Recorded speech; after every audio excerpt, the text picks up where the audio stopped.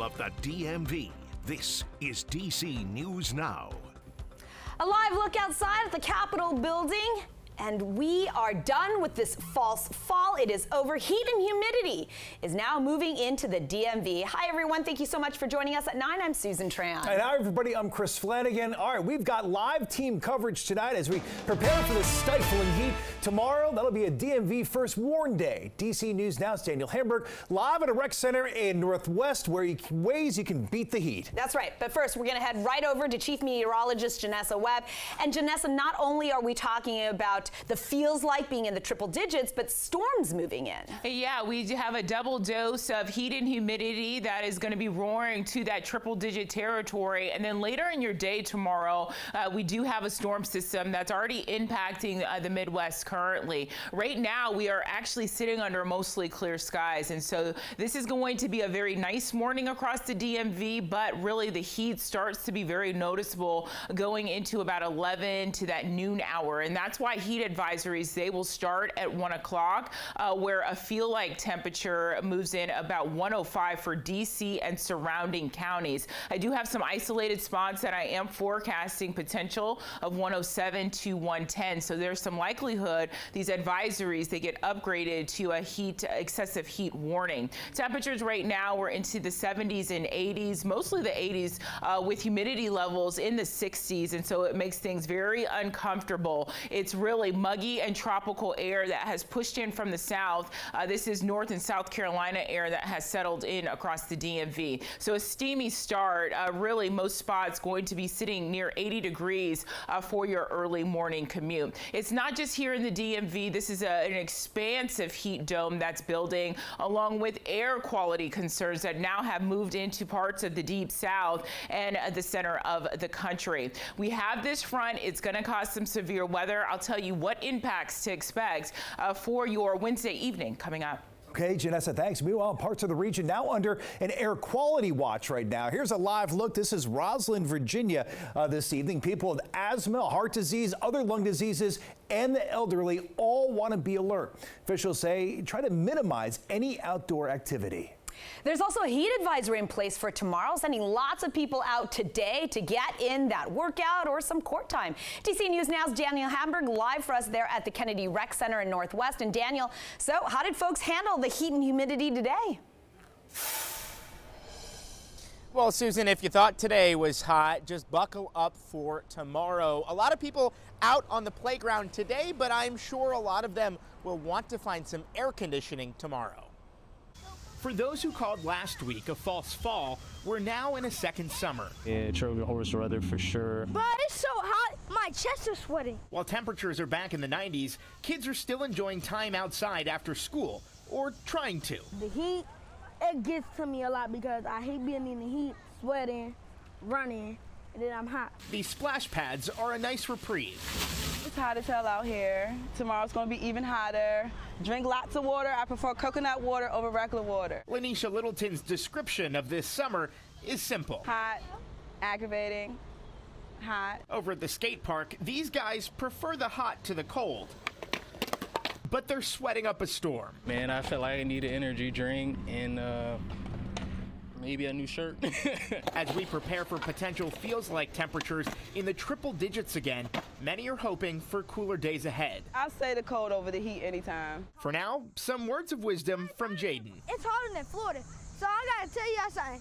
Drink a lot of water. And drink a lot of water.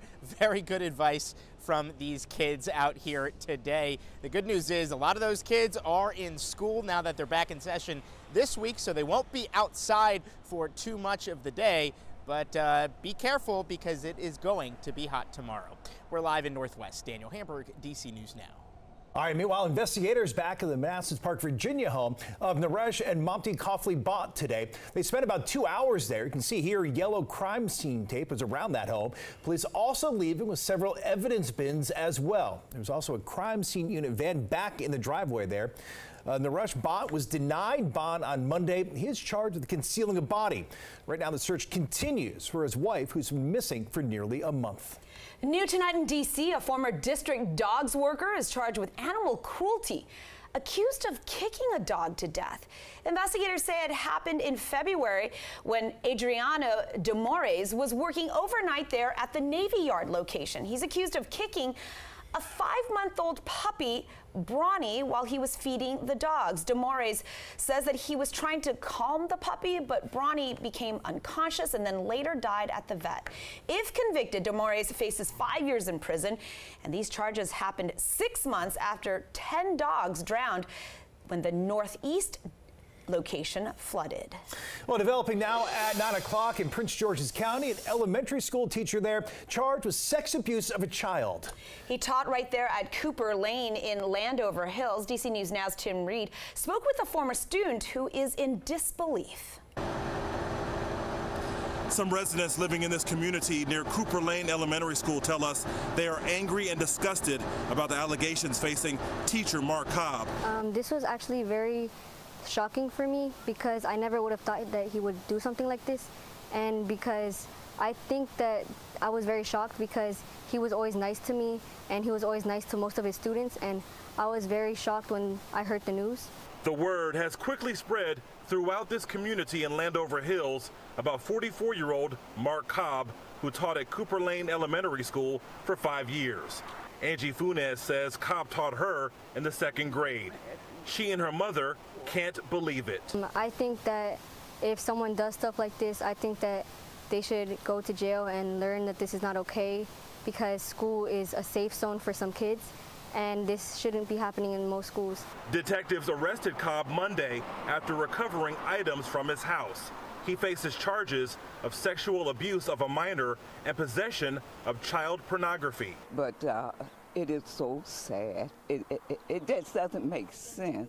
The teacher and little kids like that, they are molesting them and bothering them.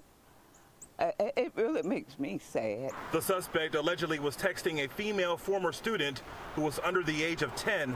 During that time, police tell us Cobb received sexually inappropriate pictures of the victim. But they should be put in prison and kept in prison. Because if you did it then, when you come out, you probably would do it again. Investigators are asking anyone with more information on this case to call police.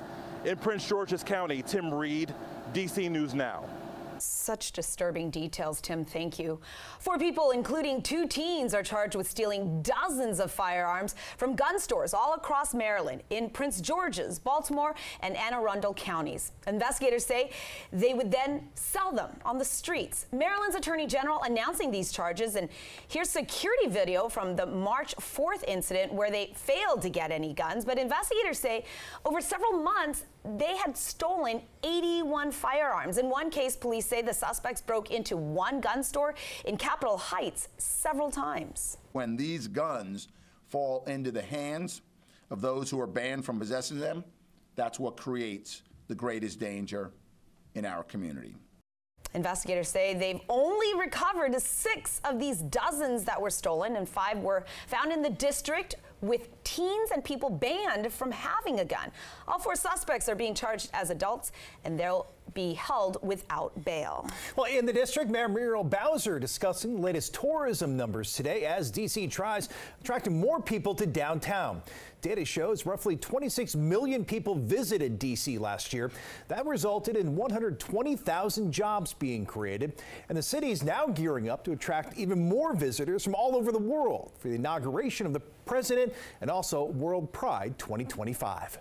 Feel the energy around the city of people coming back in our downtown, in our hotels, in our restaurants, enjoying our activities and events. And it feels really, really good in D.C. Well, visitors spent a record $10 billion last year, which helped the city reach $2 billion in tax revenue. Some of those visitors might find our streets a little confusing. Developing now, big changes could be on the way for drivers in the district. The National Park Service is considering ending the reversible lanes there on Potomac and Rock Creek Parkway. Yeah, our reporter Mariel Carbone following the story for us tonight. Mariel, right now, you can only drive in one direction during certain times of the day. Yeah, Chris, we're talking about those morning rush hours, 6:45 to 9:30, and then again in the evening, 3:45 to 6:30. All four of these lanes behind me here, they all drive in the same way. The idea here, getting commuters in and out of the city more quickly, but a new study, it's looking at some safety concerns on the roadway here. Every weekday, it's like clockwork. At 3:45, Park Police shutting down two-way traffic and redirecting cars along Rock Creek and Potomac Parkway. It's brutal. I don't have time for this. One-way traffic during morning and evening rush hours was established in 1937, 1 year after the roadway was completed. It's a way to relieve commuter congestion, creating a four-way thoroughfare that moves thousands of cars through D.C. every day. But that pattern could soon change. The Department of Transportation, along with the National Park Service, releasing this study, which looks at eliminating one-way traffic during peak commuter hours. And the study focused on how safe the current system is. I don't object in principle to the idea of the reversible lanes. I do worry that the signage is sometimes not sufficient. According to the study, one-way reversible traffic can be difficult for drivers to safely navigate. It puts Park Police in vulnerable positions and has a disproportionately higher rate of crashes than during bi-directional traffic. You just have to know the area and how things are going with the traffic patterns. And Donald Rossi, who takes Rock Creek Parkway daily, says the roadway, as is, has its challenges. But he worries about increased congestion if things were to change. With the switching off, they're able to get people in and out of the city very quickly. And so the study, it concludes that the safety benefits from eliminating those reversible roadways would outweigh any of the congestion issues it could potentially cause. The National Park Service, it is planning some public comment and feedback sessions, and they'll also be asking about some other planned safety improvements along Rock Creek Parkway. Those will happen later this year, coming up in the winter. Reporting live in Northwest tonight, I'm Marielle Carbone, DC News Now. All right, we will wait and see, Marielle. Thank you. It is set to be a very busy weekend of travel, and Virginia State Police are hoping that everyone will be safe. It's especially important, they say, because it has been such a deadly start to the summer, with 25 people killed in crashes there in the Commonwealth since Memorial Day. And the agency wants to bring down those numbers, and they're warning everyone there will be more officers on the roads throughout this long weekend.